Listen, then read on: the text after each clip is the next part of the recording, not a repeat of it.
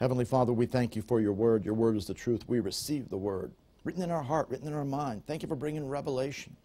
Thank you that we're going to take hold of it and we're going to act upon it. We thank it will produce the fruit in our life. In Jesus' name, amen. Please be seated. This morning we began talking to you about the importance of the knowledge of God in your life. We must get the knowledge of God. In Ecclesiastes chapter 12, verse 9, it says, "Moreover, because the preacher was wise, he still taught the people knowledge." What should every minister or pastor or anybody in any aspect of ministering the word, teaching the word, be doing? They should be teaching knowledge.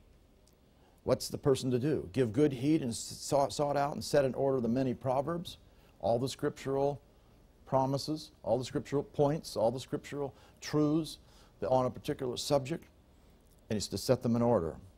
The preacher sought to find out acceptable words. That which was written was upright, even words of truth. That's what needs to be brought forth, the knowledge of God. Where's the knowledge of God? It's in the Word. That's why we've got to bring forth the Word. We see that there have been problems in the past, and we have problems today as well. In Isaiah chapter 5, verse 13, the Bible says, "Therefore my people are gone into captivity because they have no knowledge." Without the knowledge of God, we're not going to be able to walk in God's ways, see His promises come to pass, and the devil will work and bring destruction against us because of a lack of knowledge. We see a problem that is spoken of over in Hosea. Hosea chapter 4, where in verse 1 the Lord said, "Ye children of Israel, the Lord has a controversy with the inhabitants of the land.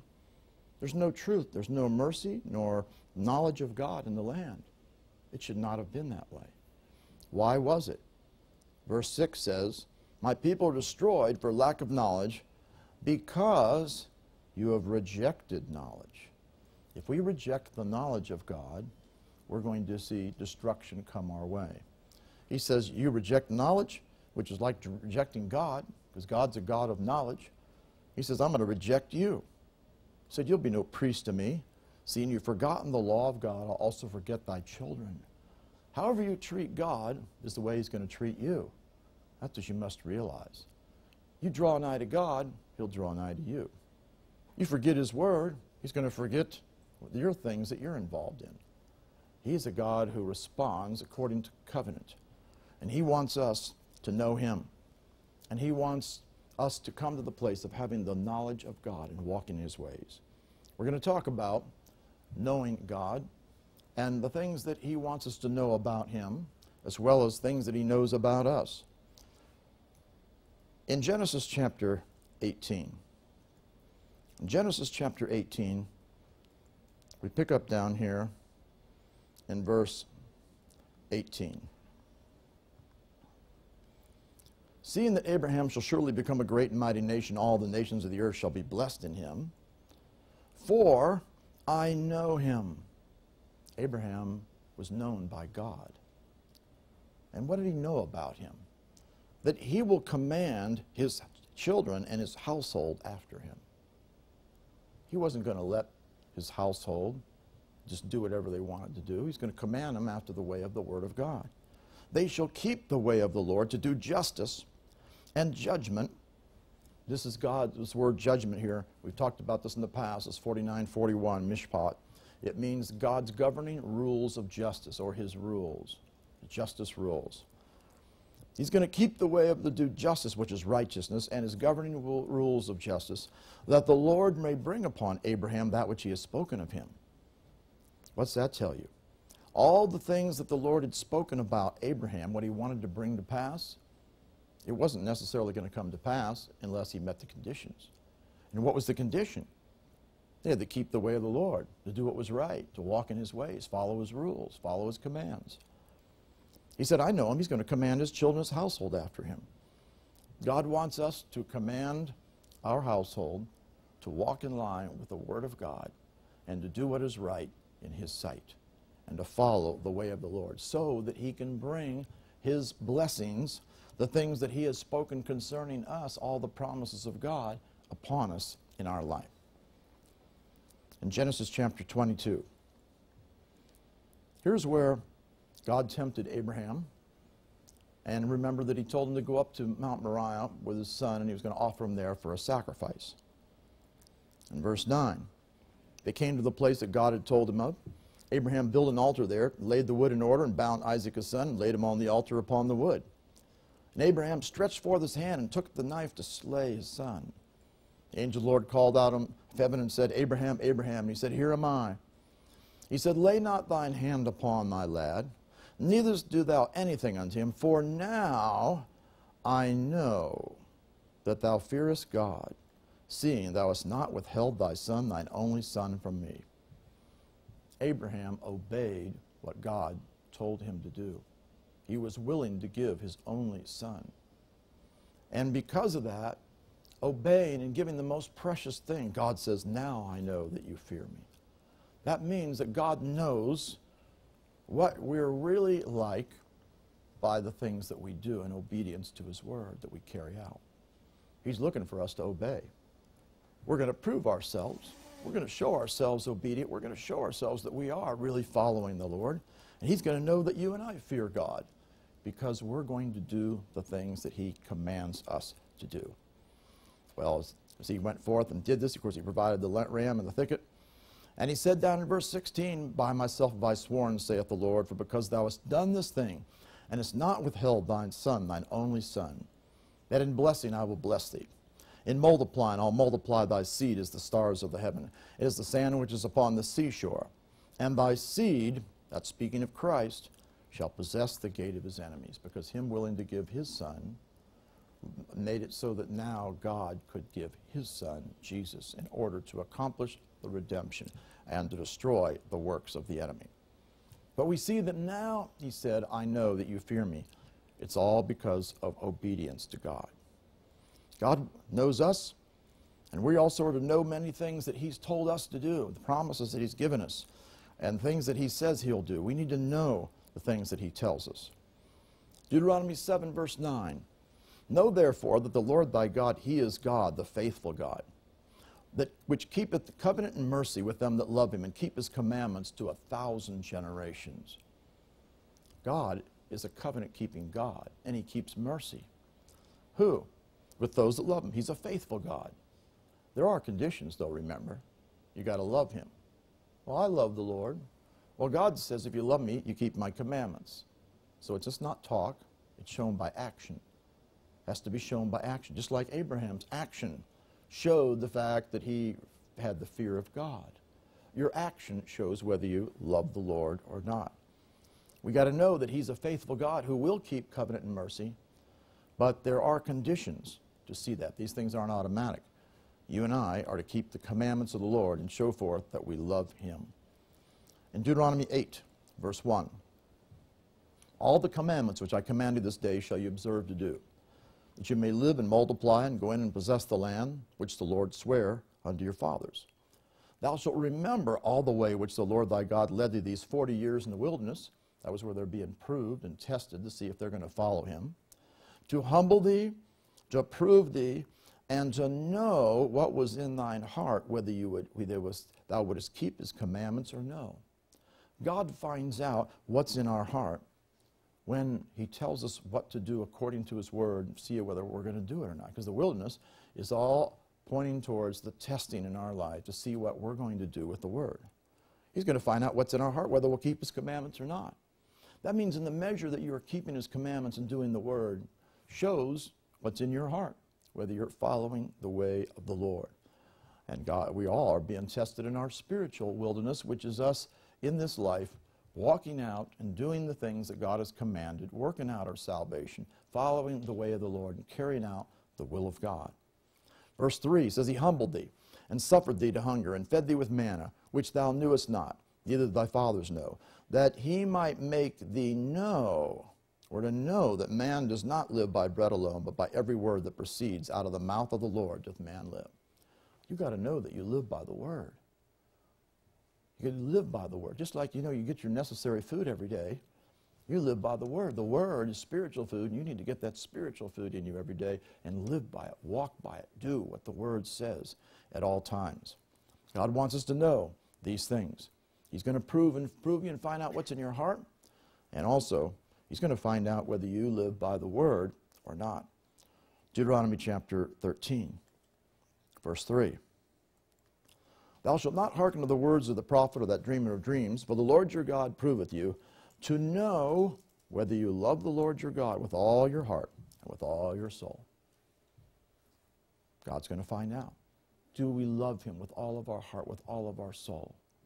You can't just do things on our own terms. It's got to be God's way. He knows. He's looking upon the heart. He's seeing everything in our life. He knows and finds out whether we're walking in the ways of the Lord. We see another thing over in Joshua chapter 2. In Joshua chapter 2, we pick up down in verse 9. This is where Rahab, who was the only one that was saved at Jericho, she said to the men, I know that the Lord hath given you the land, and that your terror has fallen upon us, and that all the inhabitants of the land faint because of you. She knew that because the Lord revealed that to her. I know that the Lord has given you the land. Well, you got to know the same thing. God's given you the spiritual land, which are all the promises of God. And the terror has fallen upon all the enemies in the land. You got to realize the devils are afraid of you. They know who's in you. They know the Spirit of Christ is in you. They know you have a covenant with God. They know that you have the name of Jesus, the name above every name. That's why they got to deceive you. They got to do everything possible to get you not to know who you are in Christ, know your weapons, know the Word of God, speak, act on the Word, put it in operation, because they know that when you put those weapons in operation, they're going to be defeated. Also, all the inhabitants of the land faint because of you. It's not because of you personally. It's because of who's in you. Who's in you? Christ is in you. The Spirit of Jesus Christ. The same one that defeated the devil is living in you. You got to know that God is on the inside of you. You got to know he's given you all the promises of God. You got to know that the devil's actually afraid of you. Although he'll try to use fear to get you to back off, he wants you not to walk by faith. He wants you to yield to anything causing you not to do the things of God. Joshua chapter 3, verse 10. Joshua said, hereby shall you know, God wants us to know things, that the living God is among you, and that he will without fail drive out from before you the Canaanites, the Hittites, Hivites, Perizzites, Girgashites, Amorites, and Jebusites. Those are all the different enemies and different nations that were there. You got to know the living God's among you, and he'll drive out every devil out of you. It's all the type pointing that we can cast out every spirit. God will drive everyone out. You don't have to think for a minute that he won't give you victory. The living God is on the inside of you, and he will manifest himself and destroy all of your enemies. You must also know, in Joshua 23, pick up in verse 3, you've seen all that the Lord your God has done unto all these nations because of you. For the Lord your God is he that has fought for you. You've got to know that the Lord is going to fight for you. Because who's doing the battle in the realm of the Spirit? The angels of God are hearkening, and they are warring on your behalf, and the Holy Spirit's power is going into operation to destroy the works of the enemy in your life. The Lord is going to fight for you. The battle's the Lord's, and the victory is ours. And he talked about how he divided by lot these nations for inheritance for your tribes. And he said, the Lord your God shall expel them from before you and drive them out of your sight. You shall possess their land. You got to know what God will do. God will expel all the evil spirits out of you, and you are going to possess the promises of God in your life. God has promised that. It's a promise of God. You got to know what God will do for you. And he comes down here, he says, but cleave unto the Lord your God as you've done this day. There are some conditions. It's not going to happen if you just go off your own way and do what you want. You got to cleave unto him. You got to follow him. One man of you shall chase 1,000. For the Lord your God, he is that fighteth you as he promised you. You're involved in this, remember, because you're going to get into the fight. God's going to do the work in the Spirit, but you're going to chase or pursue after all the enemies. And you're going to be pursuing after a lot of enemies, driving them out. Take good heed, therefore, unto yourselves that you love the Lord your God. You've got to have a right relationship with him and loving him and cleaving to him at all times.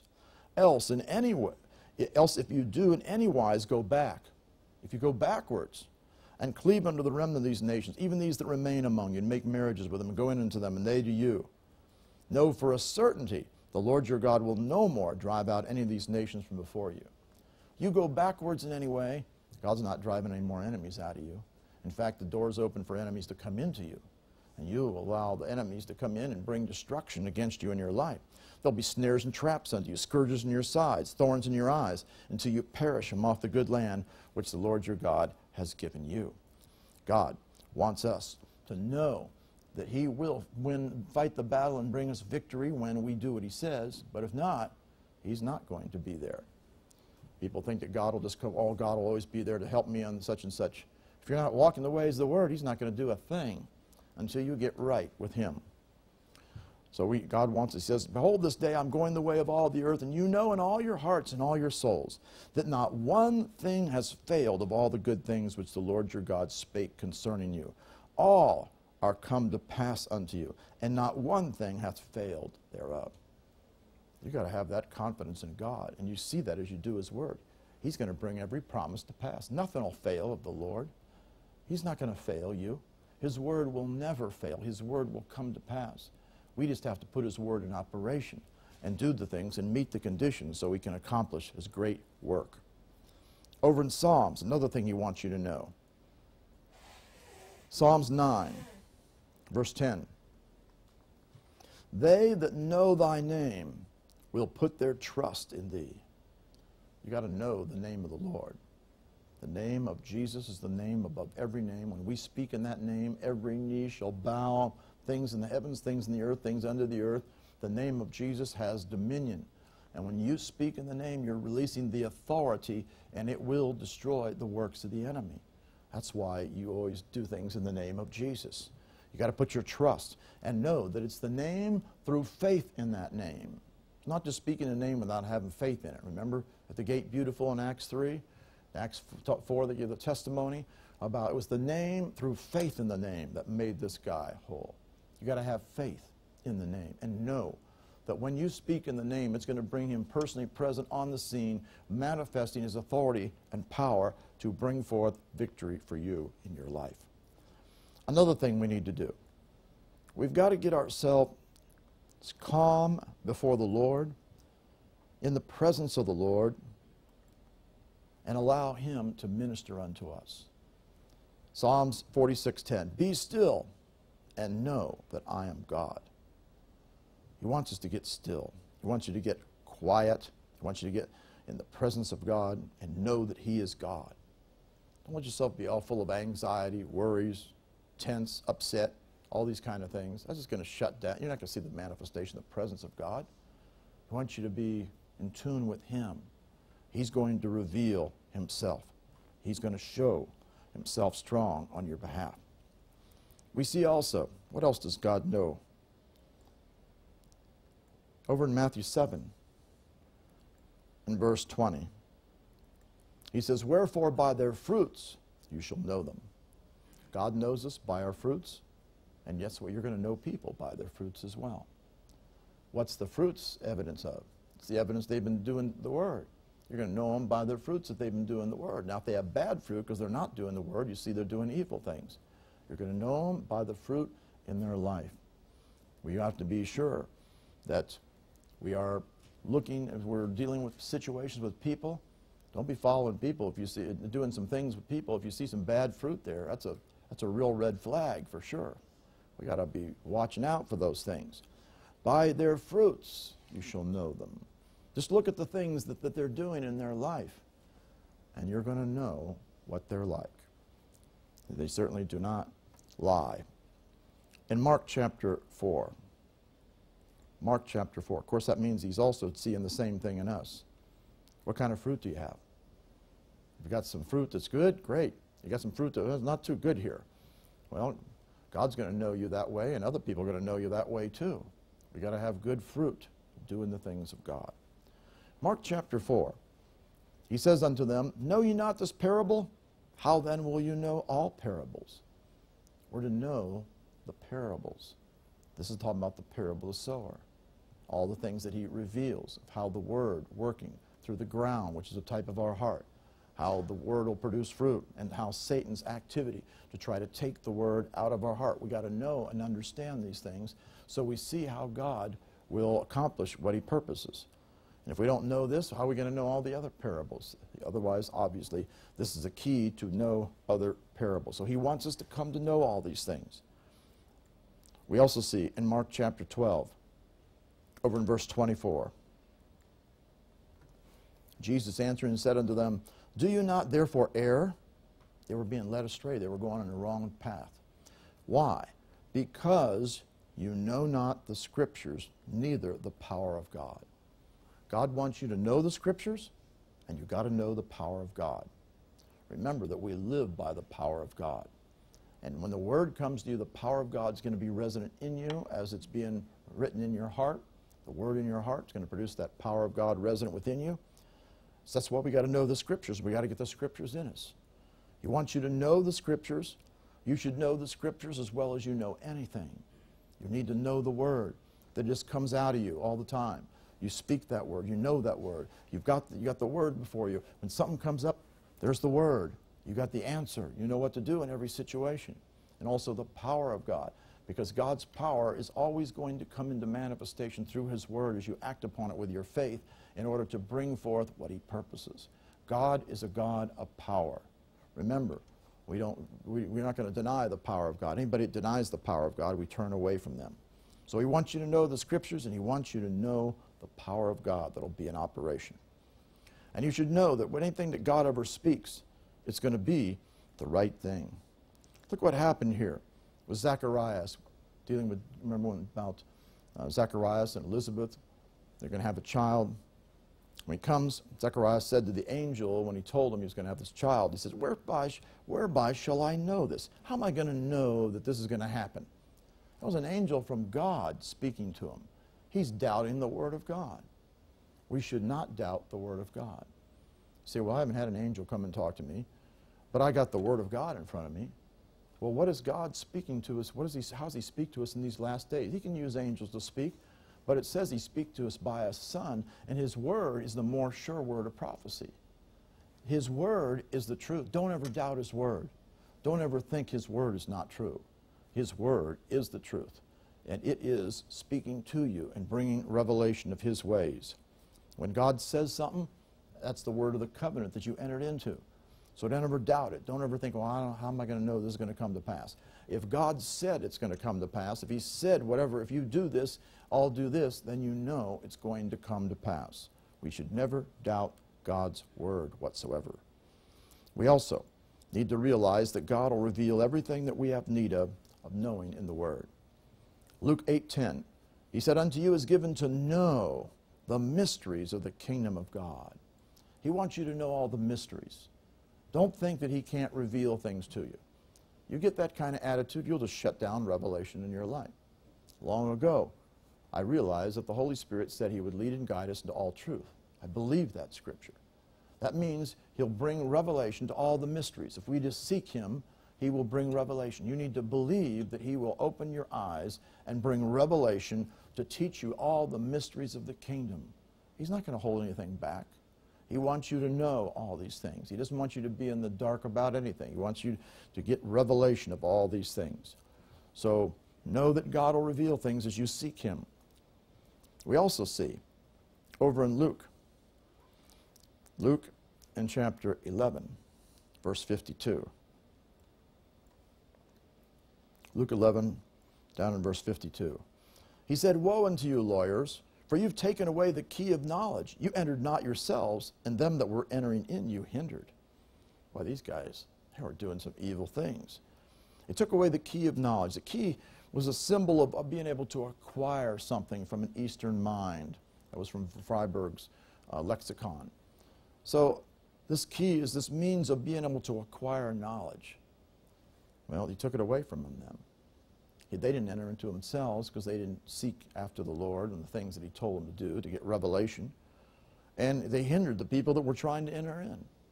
God wants you never to be hindered. Don't ever let anybody tell you, well, we can never know these things. You know, God, we never know what all God will do. You know, all these kind of ridiculous religious statements that people say.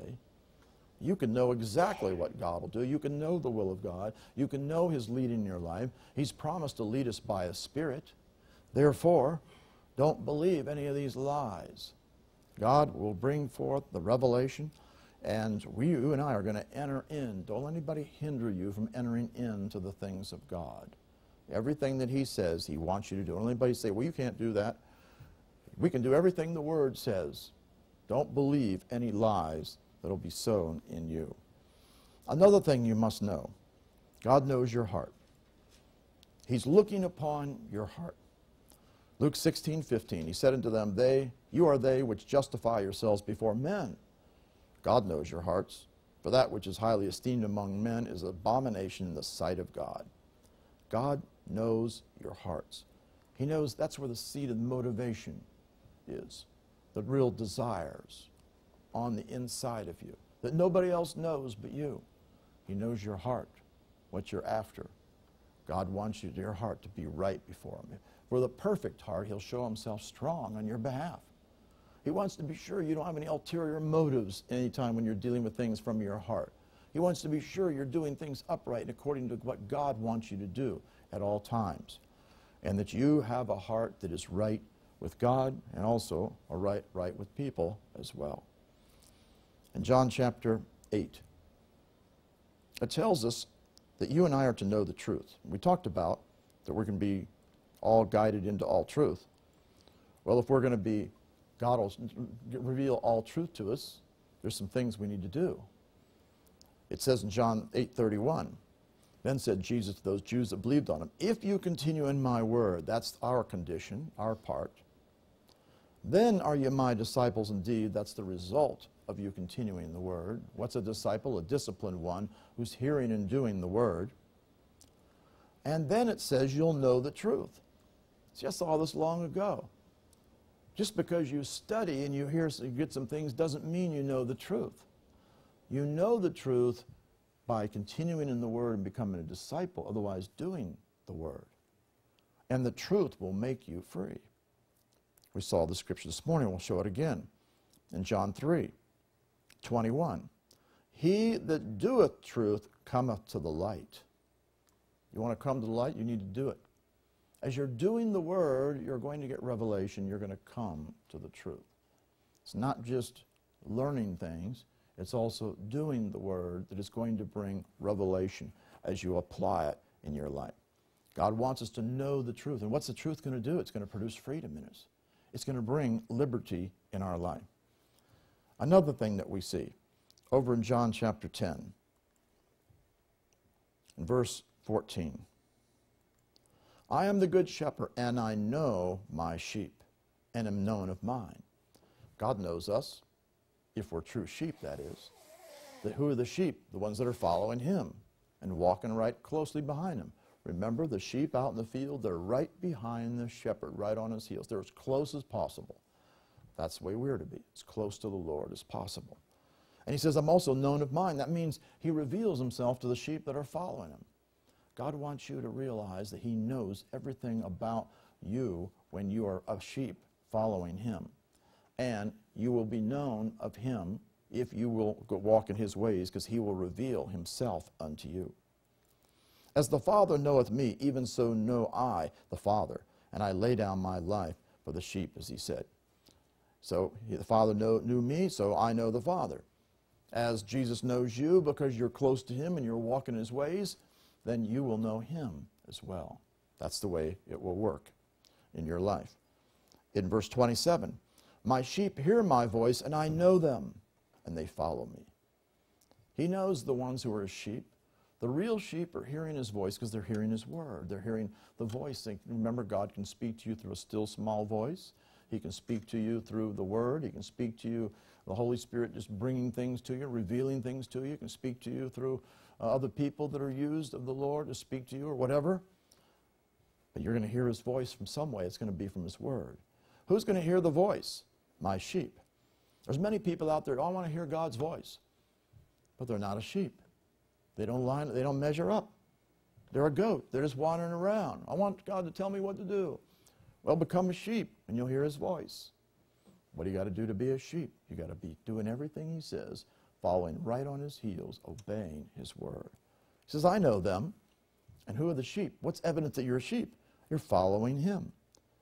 And the measure you're following him is the measure that he would recognize you as a sheep.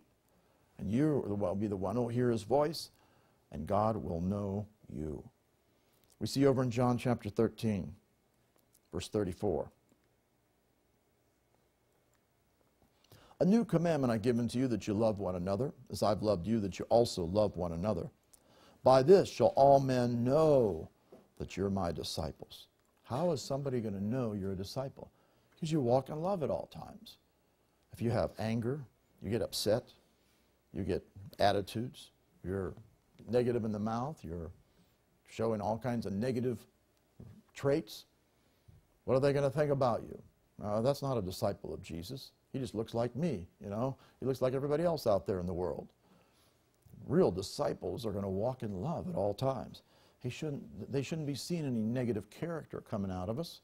We need to deal with all those things and confess those sins and cast out those demons and get ourselves filled up with the Word. By this shall all men know you're my disciples. That's a trained one. If you have love one to another. So that means God knows his real disciples. And the real disciples always walk in love. It is a commandment. There is no other choice at all times in every situation in life. We see over in Romans chapter 1. Romans chapter 1 down in verse 21. It speaks of those who knew God at one time. We brought this verse out this morning. We'll bring it out again. When they knew God, they glorified him not as God, neither were thankful. That was a mistake. You've got to glorify God, give glory and honor to him, and be thankful unto the Lord. You've got to treat him like who he is. God, you can't take him for granted.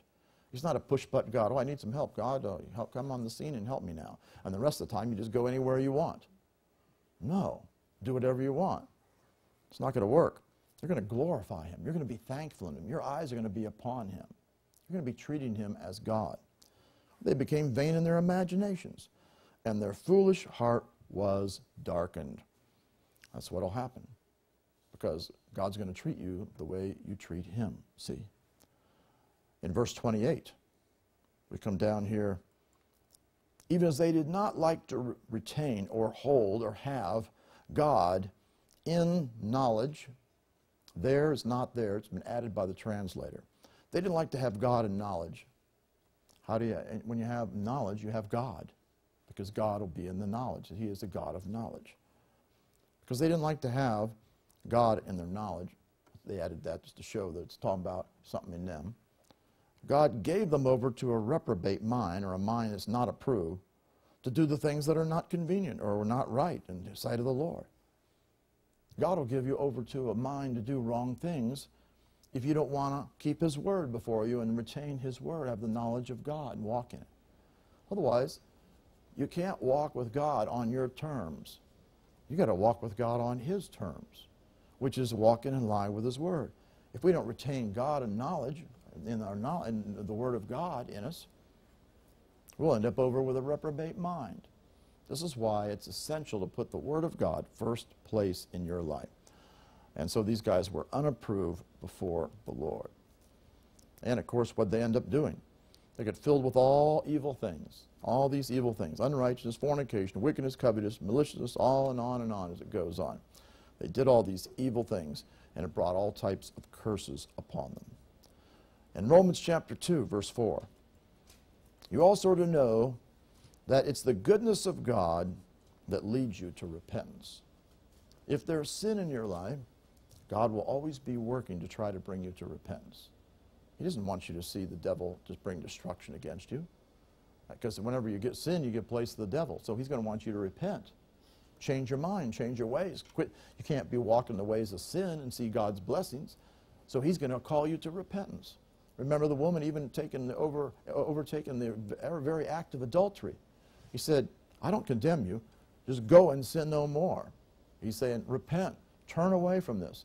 Walk in the right path. That's what God wants. He doesn't bring condemnation. The devil brings condemnation. God will bring conviction by the Holy Spirit to bring you to repentance, and he'll tell you to walk in the right way. It's the goodness of God. He's a good God, remember. And he wants to bring us to repentance in our life.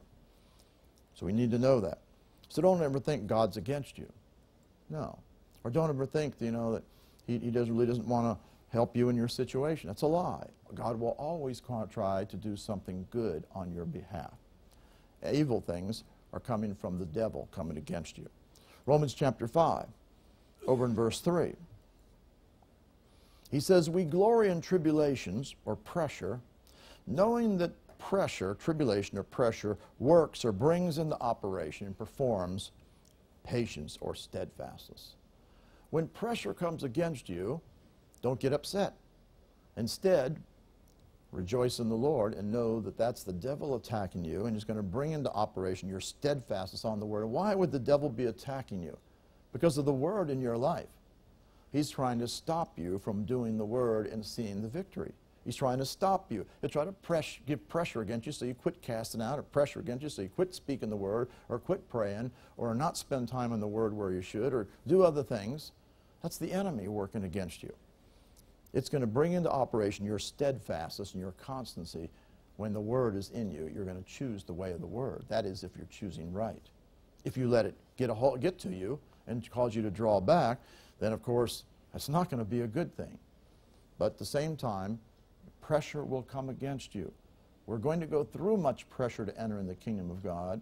It's going to work patience, steadfastness, bring into our steadfastness, which is going to be involved in bringing forth the promises of God in our life. Remember, this parallel thing is talking about over in James chapter 1 in verse 2, when they were enveloped with all these, fall means to enveloped, and fall is to be encompassed about with all these diverse temptations. They're supposed to be rejoicing, count it all joy. Knowing this, you got to know, it's the trying of your faith. The devil's testing your faith. He's trying to stop your faith from working. What's that going to do? Works steadfastness again. The attack of the enemy, the test, whatever it is, it's going to work steadfastness if you got your mind stayed on the Word. If you don't, you're going to get blown away by the attacks of the enemy.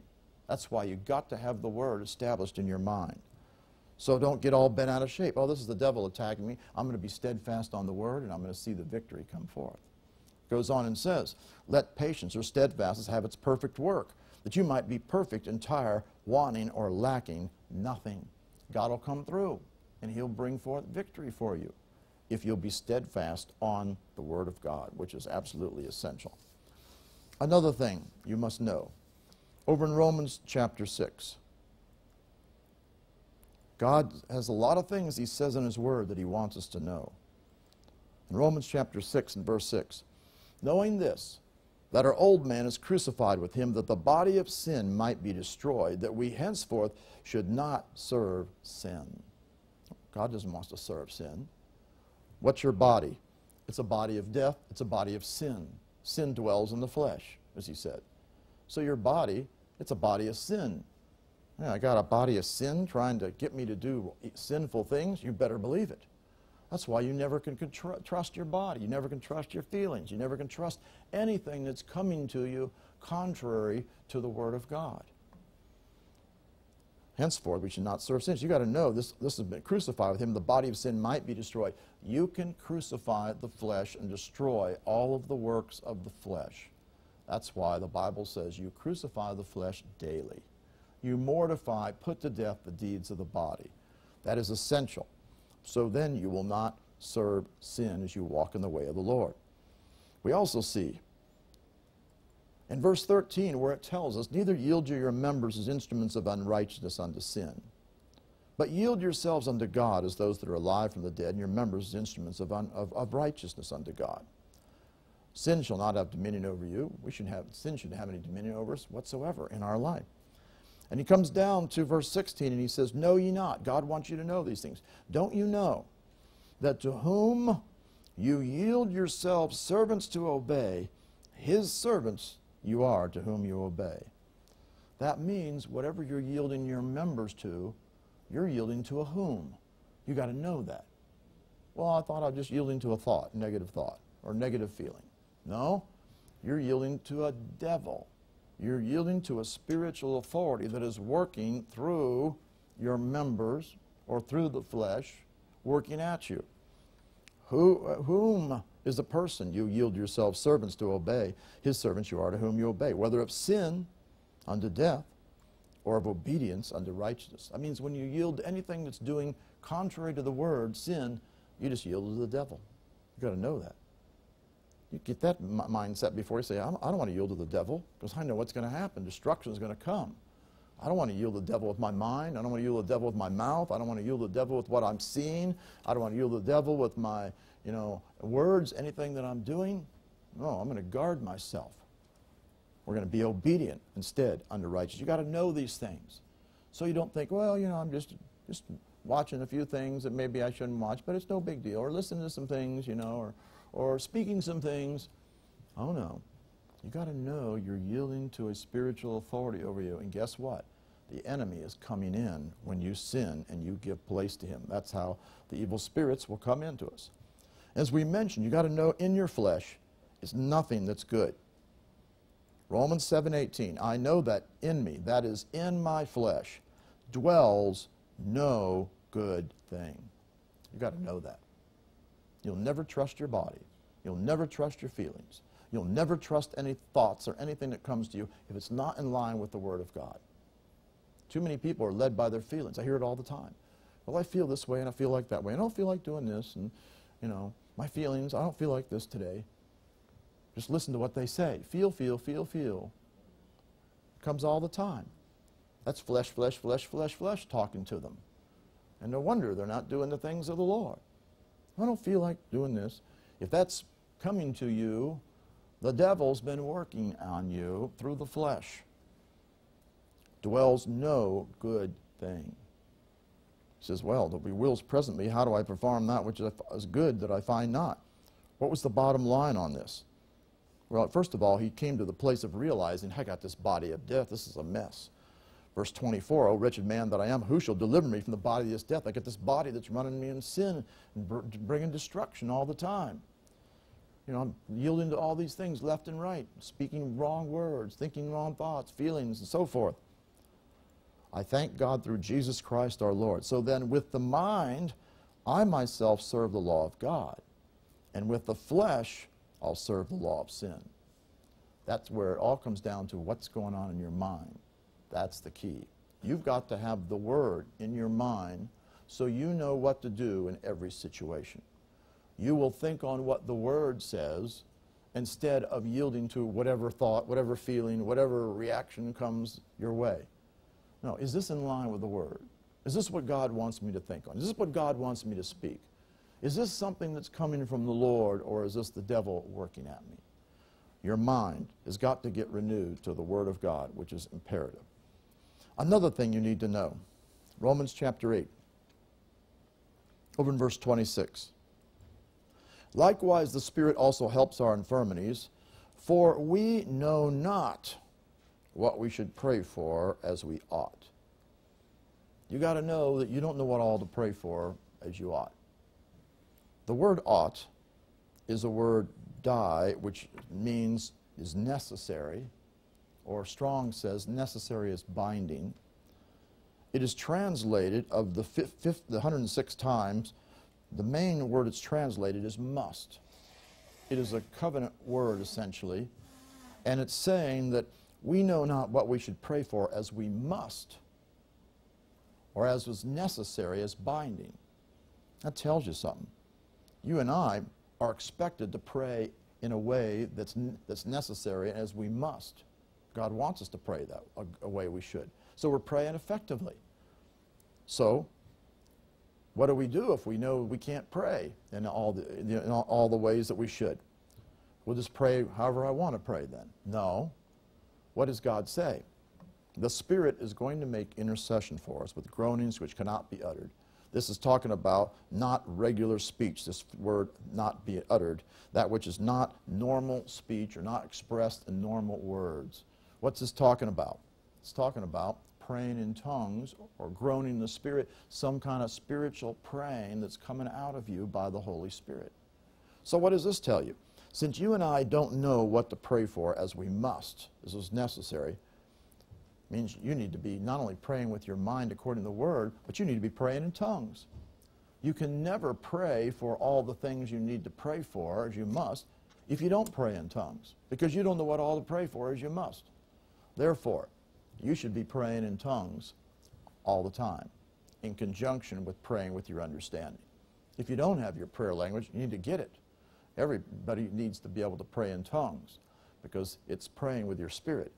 And God wants us to pray with that. Remember what it says over in 1 Corinthians 14. Paul said, you're going to pray with two things.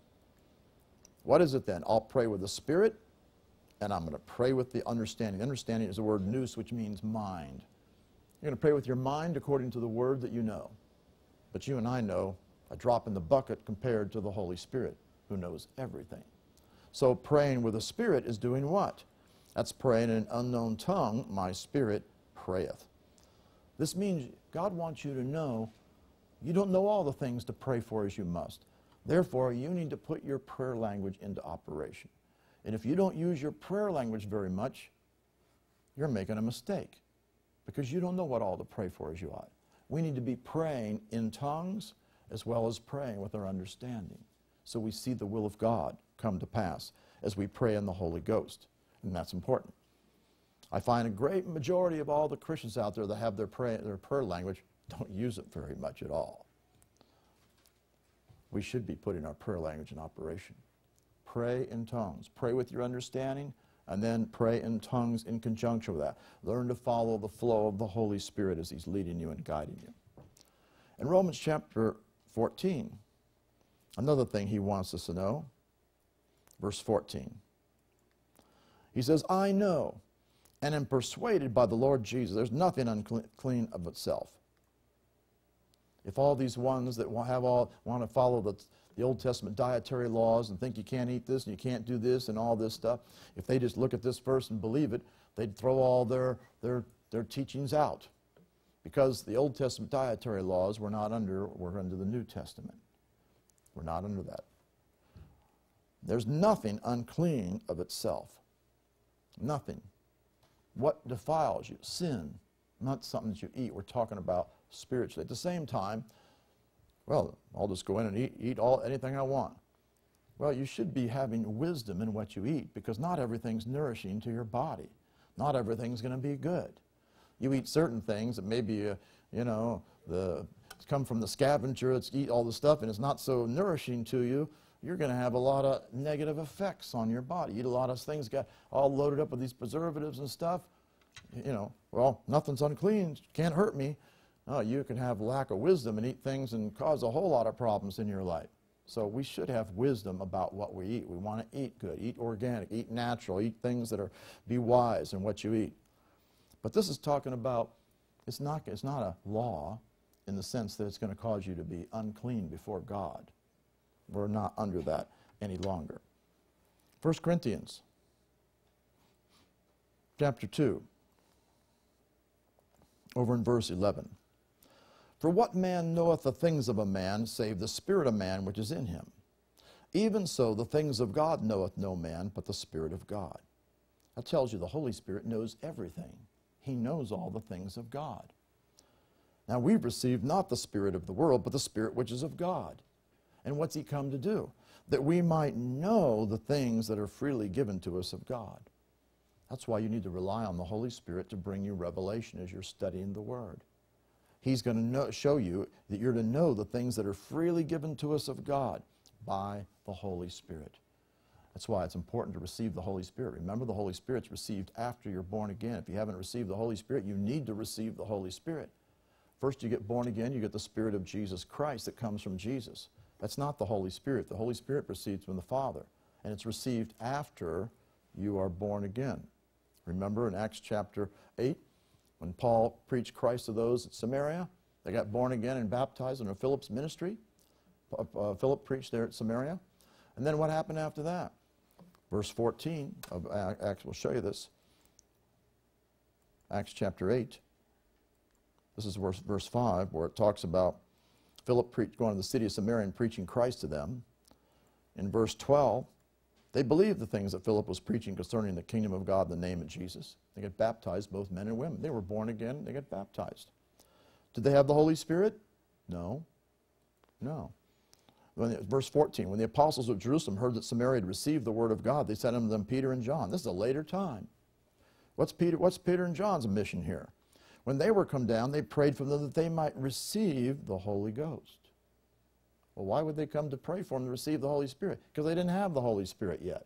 Obviously, it didn't come when they were born again. For as yet he was fallen upon none of them, only they were baptized in the name of the Lord Jesus. It's important for you to understand you get the Spirit of Jesus Christ when you're born again, then you receive the Holy Spirit afterwards. And that's exactly what they did. They laid their hands on him and received the Holy Ghost. So we got to know that all these things that are freely given to us by the Holy Spirit is going to reveal, but you got to get the Holy Spirit within you. Remember, the Holy Spirit is with those who are born again, but he hasn't come to dwell in them until they receive the Holy Spirit. That's important. In fact, show you, we'll pick this in a second here. What man knows the things of man? It said, even so the things of God knows no man but the Spirit of God. We receive the spirit of the world, but the Spirit which is of God, that we might know the things that are freely given to us of God. Now it says, which things also we speak, not in the words which man's wisdom teacheth, but which the Holy Ghost teaches. He's going to teach according to the truth, the Word of God, comparing spiritual things with spiritual. He's going to bring spiritual revelation. That's why we bring the Word. We don't talk about man's wisdom. We bring the Word of God.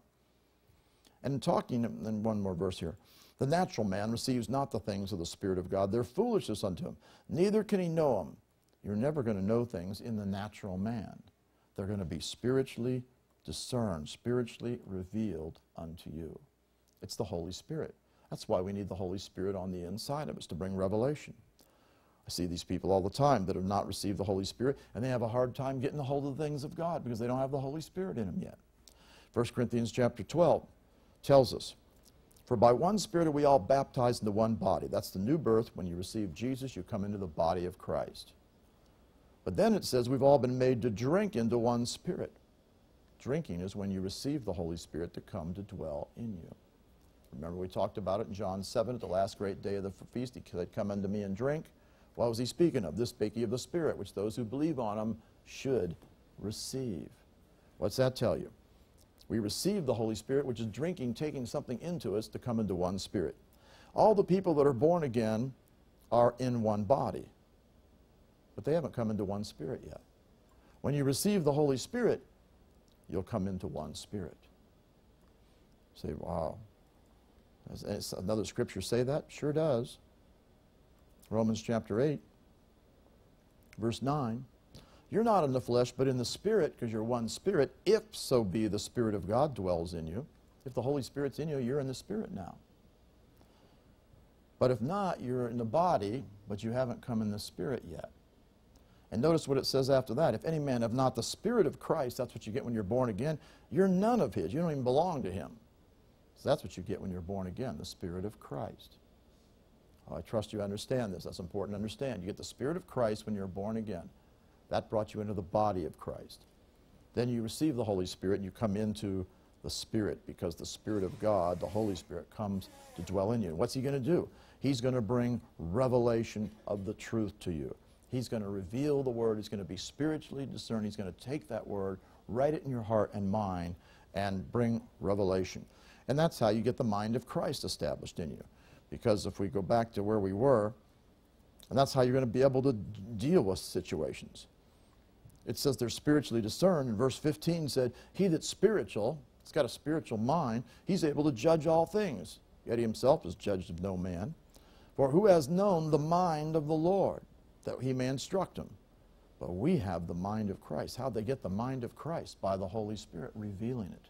God wants you to know that all the things of God are going to be spiritually discerned, and God, the Holy Spirit, is going to reveal all these things to you, and you are going to get the mind of Christ, and you're going to come to the place of being able to discern spiritually and to judge things spiritually because of having the Holy Spirit in you and the mind of Christ established in you. Not just because you have the Holy Spirit, but because you have the mind of Christ from the Word of God that's been revealed. That's why you're going to be able to discern things and judge things. 1 Corinthians chapter 3, verse 16. Know ye not that you are the temple of God, You got to know you're the temple of God, and the Spirit of God dwells in you. He's talking about the Corinthian church that had received the Holy Spirit. The Holy Spirit has come to dwell in you. God's dwelling in you. We need to not be God inside-minded and knowing the Holy Spirit, that's God dwelling in me. He wants to do great things. We'll just listen to Him and allow Him to have His way in our life. Otherwise, you can't walk after your own way. If any man defiles or destroys the temple of God, him shall God destroy. For the temple of God is holy, which temple you are. He wants us to be sure that we take care of the temple of God, and we aren't going to destroy it. The Spirit of God has come to dwell in us, and He wants to carry out all the things that He's purposed for us. In verse 20, the Lord knoweth the thoughts of the wise, that they're vain. All those people that think they're wise, they're vain, devoid of the truth. They're useless, going nowhere. What do we need? We got to have God's thoughts in us through the Word. You're only going to have be having the mind of Christ in the measure that you got the Word in you. So you have His thoughts. So you're thinking according to His ways. So that's why we got to really get the Word in us. 1 Corinthians 5, verse 6. He says, your glorying is not good. Know ye not that a little leaven leaveneth the whole lump? He says, I want you to know this. And what's he speaking to here? He's speaking here to the church where the man was having incestual relationships with his father's wife. It's terrible. And so they didn't deal with it.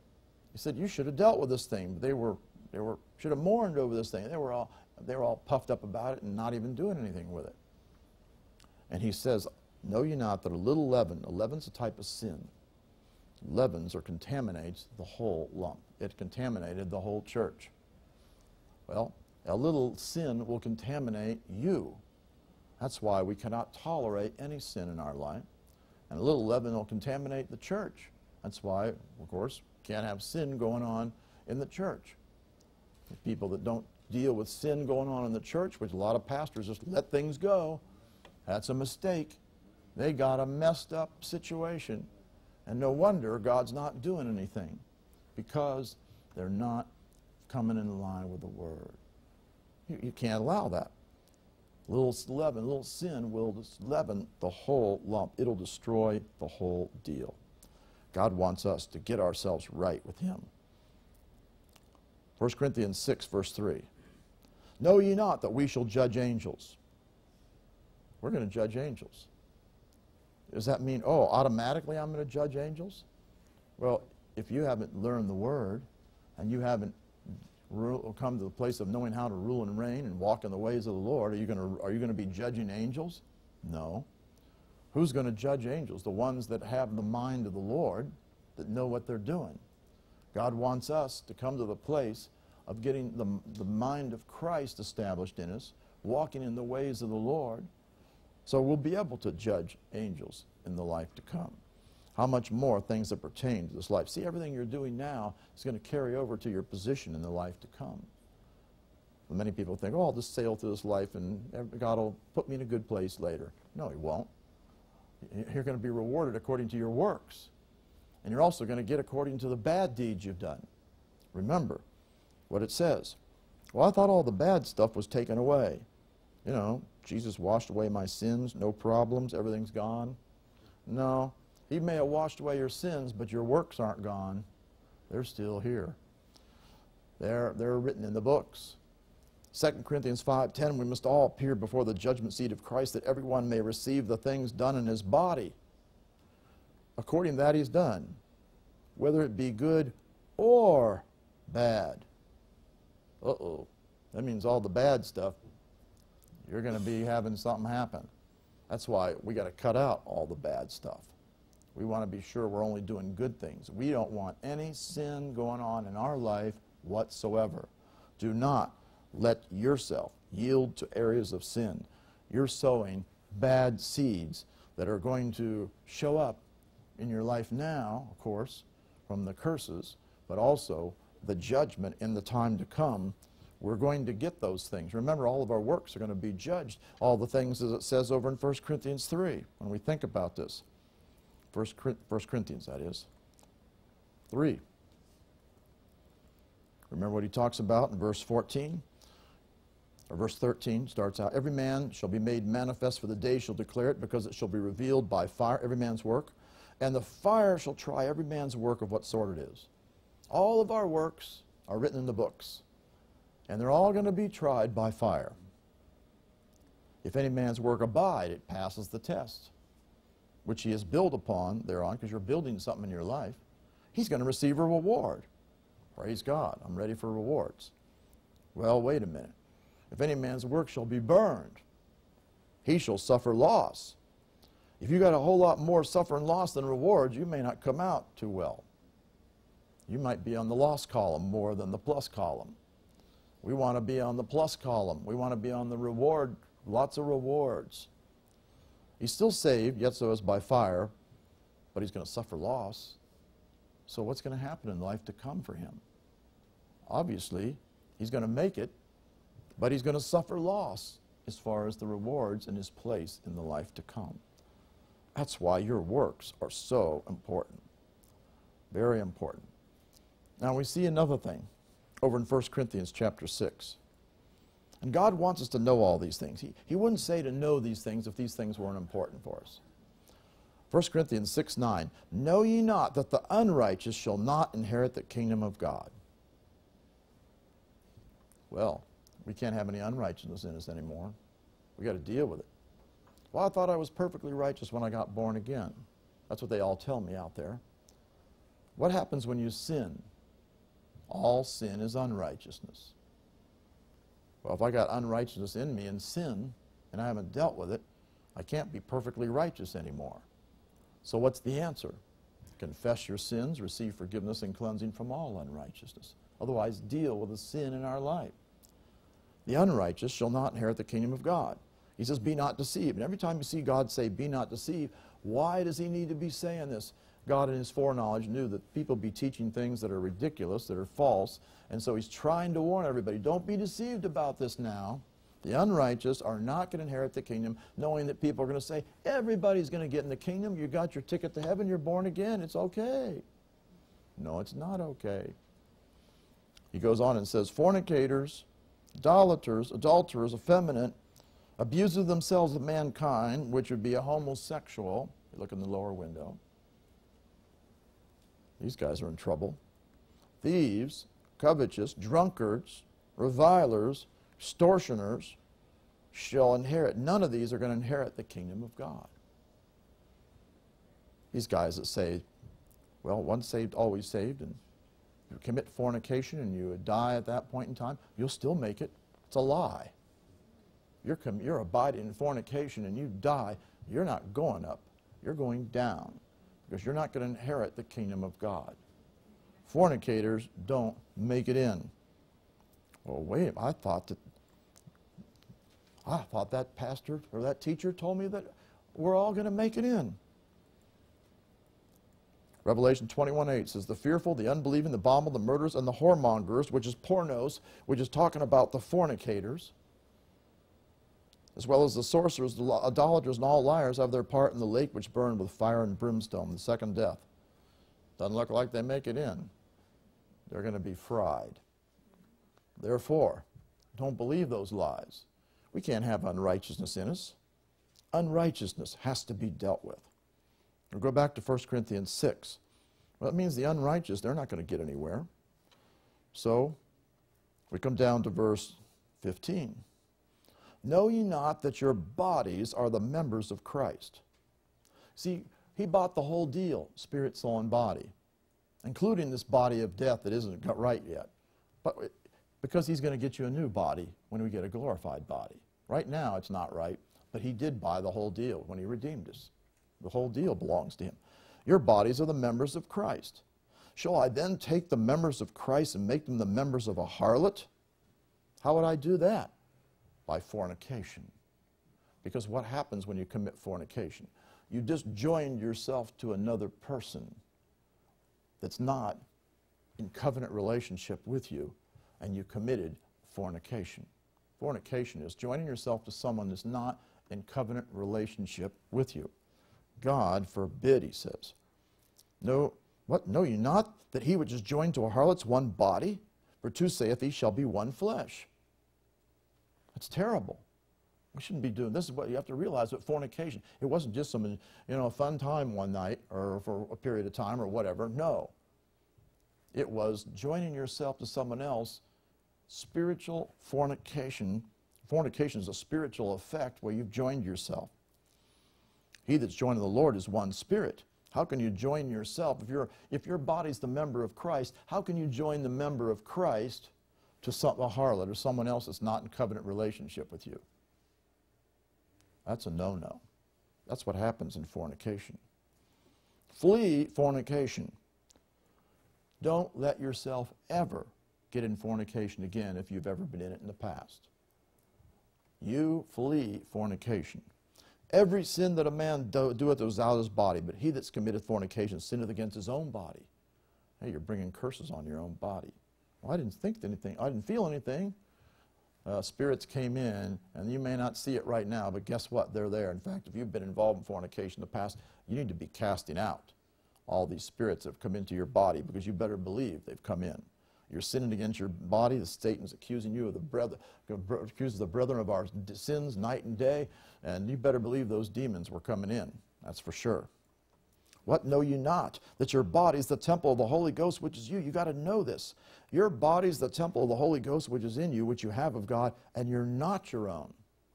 You can't do with your body what you want to do. You got to do with your body what God says you can do when you're in line with His Word. That's why in marriage you come into a covenant relationship, and then part of the covenant relationship is the consummation in one flesh, in the sexual relationship. But you don't do that before. He says, you're not your own, as he says. You're bought with a price. Therefore glorify God in your body as well as in your spirit, which are God's. He's got the whole deal. Therefore, you can't make your body a member of Christ, a member of a harlot. Stay away from it. You say, well, I haven't done any of those bad things. I do have a problem with my eyes, though. This internet thing does get a hold of me. Well, you got a problem there. Because, remember, that adultery is what? Whosoever looks on a woman to lust after has committed adultery with her already in her heart. It's not just an act thing now. It's a heart deal. Whatever you do in your heart, you commit it. That's why you got to guard yourself. You could be committing this thing in your heart by allowing yourself. So guard yourself so you don't look on someone to lust after them. Stay away from all those things. Otherwise, you got to know that this is going to bring destruction upon you in your life. 1 Corinthians chapter 8. If everybody be taught that in the body of Christ, they'd get their act together, wouldn't they? Instead of making mistakes. It's amazing how many Christians have gotten into these things because they didn't know these things a lot of times, or they didn't look at the Bible. 1 Corinthians 8, it talks about how knowledge puffs up, but charity edifies. If any man think that he knows anything, he knows nothing yet as he ought to know. If you think, hey, I've really arrived here, I got all this great knowledge, I'm pretty good here. You made a big mistake. We know a drop in the bucket compared to God. So don't ever get big-headed and think that I know all these things. You think you know something, you know nothing as you ought to know yet. Always stay humble. Never let pride get a hold of you and think that you know something. You're going to be taking yourself down a path of destruction. Pride goes before a fall, remember. Can't allow that. 1 Corinthians 9, verse 24. We'll finish with these scriptures. Know ye not, these are things he wants you to know, that they which run in a race run all, but one receives the prize. So run that you may obtain, catalambano, lay hold of and take hold of it. What are we running to obtain? We're running to obtain the mastery and the prize of the promises of God and all that God has given us, the high calling of God in Christ Jesus. Every man that strives for the mastery, which is what you're to be doing, you just don't just get along. God wants you to strive for the mastery in everything. And this means you're going to contend with the adversary. It's a word, again, gonaidzomai, which is the same word translated fight in 1 Timothy 6:12, fight the good fight of faith. Everyone who's fighting and contending with the adversaries and striving for the mastery over the enemy, he's got to be temperate in all things, self-controlled. What do you need to keep in self-control? Your body, your flesh that wants to run you. You've got temperance is the fruit of the Spirit, which is a spiritual force that keeps your body in check so you don't yield to the flesh. He wants you to be temperate in all things. Well, they do it to obtain a corruptible crown, we an incorruptible crown. I therefore so run. Remember, we're running the race. Not as uncertainly, otherwise I know where I'm headed. I've heard a lot of Christians say, I just don't know what to do in my life. I'm kind of bored. I don't know what to do. I think, you're not even tuned in to anything. You don't even know what's everything all about. You have no earthly idea of what you're supposed to be doing. They obviously haven't been taught anything. We're to be running the race, looking into Jesus, the author and finisher of our faith, to possess all the promises of God, to carry out the ministry of the Lord, to work out our salvation, to cast all the demons out and crucify the flesh and get rid of all this filthiness so we perfect holiness in the fear of God, to do the works of God, to be piling up the rewards in our life, to be serving the Lord. We should be doing all these things, getting the knowledge of God, walking worthy before Him, getting full of power, going out and doing the mighty works of the Lord, casting out the demons, helping people get set free. How can you be bored? How can you be saying, I don't know what to do with my life? You're not tuned in, anybody that thinks that way. There's a lot of them out there. You know why? Because they haven't been taught right. They got all this other carnal teaching. We know where we're headed.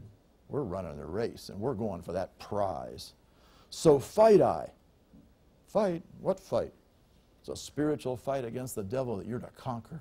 Not as one that beats the air. Am I hitting anything? You better believe in the Spirit you're hitting the enemy and you're destroying his works. You're casting those devils out. You're binding, loosing. When we're praying, we're not just hitting in the air. I wonder if anything's happening. If you're thinking that, you're going nowhere. No. When we bind those spirits, they're bound. When we cast them down, they're being cast down. When we're praying and the angels are going forth, they're going forth and warring. When you pray the Word of God, God is moving and going forth and accomplishing these things in the realm of the Spirit. We're fighting, not as one that beats the air. No, we know where we're headed. Everything's done in the Spirit, remember. I keep under my body. Now that's important. Remember, this body can be a problem. I keep under this body. This means, essentially, the word keep under. It's like to box the body, beat it black and blue, smite it, buffet it like a boxer. I'm going to make sure this body does not do anything that's wrong. You don't let your body run you. Body, you're going to do what the Spirit says. I don't feel like it. Too bad. You're going to pray. You're going to get in the Word. You're going to do what it says. You're not going to speak these negative things. You're not going to give place to this. Otherwise, you're going to tell your flesh, your body, what to do. I'm going to keep this body under. I'm going to beat this thing down if I have to. I'm going to do whatever I got to do to keep this thing under control. And I'm going to bring it to subjection, which means what? I'm going to lead it away into slavery. Body, you're my slave. Feelings coming from my body, you're my slave. You don't tell me what to do. I'm telling you what to do. We are walking in the Spirit and we're doing what the Word says. And you're going to come in line and do what the Word says. We're not going to do what you feel like doing. Do not listen to your body. You lead it away as a slave. You make it your slave of the Spirit. And he says, lest by any means, when I preach to others, I myself, Paul's speaking here, I could be a castaway or unapproved or not standing the test and be reprobate. Paul says, I could get reprobate myself if I don't get this in line. So we got to know that you and I are running the race. See, God, He tells us all the things He wants us to know. Know this, know this, know this. Why? Because you and I need to know Him. We have to have the knowledge of God and understand what is going on. What are we doing? We got to know that we're running the race. We're going to get the prize. We're going to contend with the devil. We're going to have to keep this body under, bring it to subjection. We're going to be temperate in all things. We're going to be fighting that fight. We're going to be running that race. We know where we're headed in the Spirit. We're fighting that fight in the Spirit. We're not just hitting nothing. We know how, as we're doing the Word, we're conquering the enemy, and we're going to see that if we keep our body under and bring it subjection, then we will be successful, and we will see the prize be obtained, the high calling of Christ Jesus. We will obtain everything that God has for us.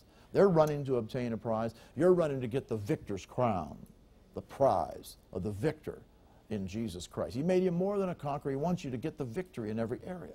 So don't ever settle for defeat. Don't just settle into this is the way it's going to be. No.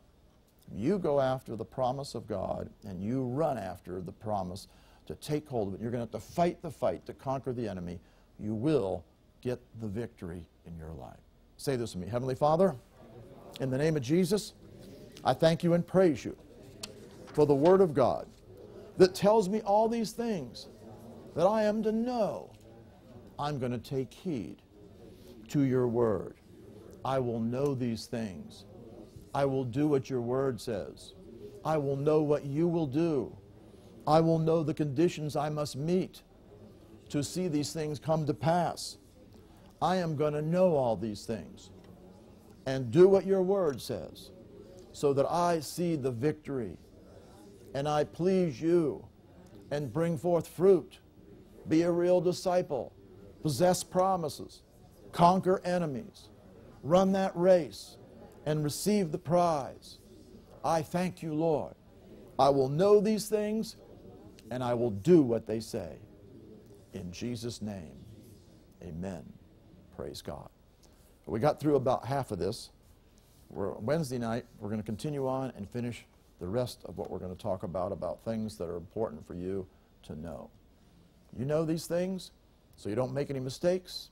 No, a little leaven's a whole lump. I can't let sin get a hold of me. Well, a little bit of sin, you know, everybody's going to sin. That's what everybody says out there. You know, you should hate sin. The Bible says strive and fight against sin.